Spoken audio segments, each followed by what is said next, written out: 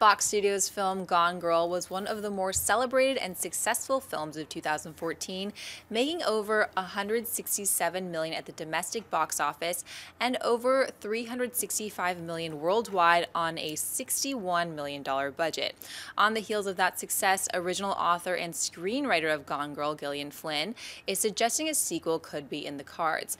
In a recent interview, Flynn said the following: "There could be a sequel at some point if everyone is game to get the gang back together. It could be really fun a few years from now to pick it up and see what those crazy duns are up to a few years down the road and if they got on. Not well, I don't think." Schnepp, would you be up for a Gone Girl sequel? Absolutely not. I know it's the writer of the book, and she also wrote the screenplay, but I felt it was a great film. I'm against all these like sequelitis just because a movie made money. I get it. It made money. Make Gone Boy. You're not going to see me in the theater. I completely disagree. And because I'm torn a little bit, I gotta say, because at first I'm like, man, this movie, Gone Girl, wrapped up so well. Mm-hmm. And so my first thought was no. But the more I thought about it, I remember being in the theater, and when that movie ended, I was like, I wanted another 45 minutes. I wanted to see what this crazy girl was gonna do next. I wanted to see what Ben Affleck was gonna do next. So there is a part of me that thinks there's another story to tell here about, okay, what happens after they go to bed that night? Like, what comes next? Because it's almost like the ending, while a great bow on the whole package, it almost felt like the introduction to the next chapter of the story a little bit. So I shouldn't say I completely disagree with you, because there is a little bit part of me that is torn, but I'm going to lean on the side of I would be interested. I'm not jumping up and down for it. I'm not saying, please give me another one, but they did it.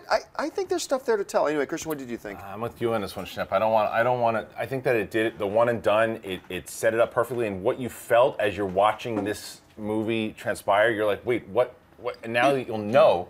It takes away, and we're too past spoilers here, but when you're going to see the second one, you know what she's all about, you know what he's all about. It takes away the mystery of it, and I agree that if it would have went another 10, 15 minutes, I would have been cool, but that 15 minutes of a sequel has to turn into another 2 hours, another 2:15. So how are they going to be able to sustain that and keep the mystery of it? And I think that's one of those movies that should stay a one and done. Like, you're right, like sometimes they just say, well, just because it made money, sequel, and we'll get the writer who did it, so that way it looks like it's got validity because she wrote the book and now she wrote the screenplay. Leave it alone. We don't need, who knows if Fincher will come back and do it? Who knows? So we don't need it. Yeah, it also feels like, you get the Chinatown, and then a few years later you get the Two Jakes. You have the French Connection. A few years later you get the French Connection too. Films that nobody cares about. They were made. They just didn't hold up to the original. It's like you're going to get that with this. It feels like it's a money grab. That's like Empire Strikes Back. No, you know what I mean. Hey everyone, if you liked this video, click that thumbs up button and make sure to subscribe to our AMC Movie News YouTube channel. It's free and helps you stay up to date with all the latest movie news, as well as our daily AMC movie talk show. Also, make sure that you follow us on Facebook and Twitter to stay up to date with all of our special promotions, contests, and prize giveaways.